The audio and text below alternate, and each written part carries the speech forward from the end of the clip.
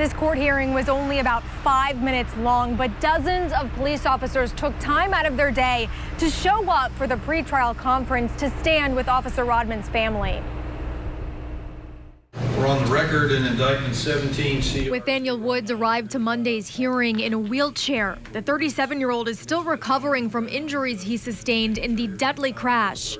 He's in a medical ward right now due to the injuries that he caused himself by crashing.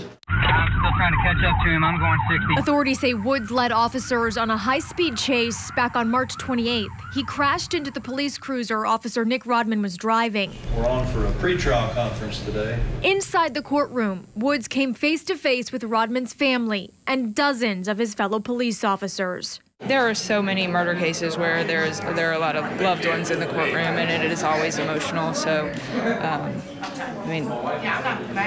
think their presence speaks for itself. Prosecutors say the bulk of the discovery in this case has been filed. That includes body camera video, a recorded phone call of Woods in jail, and a 500-page investigative report.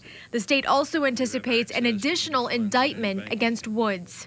There will be most likely an additional charge indicted. There was a pedestrian who was hit during the chase by Mr. Woods, and we are just waiting on medical records before we present that to the grand jury. Woods, who already faces a long list of charges related to the crash, didn't say much during the hearing, except to answer questions about qualifying for a public defender.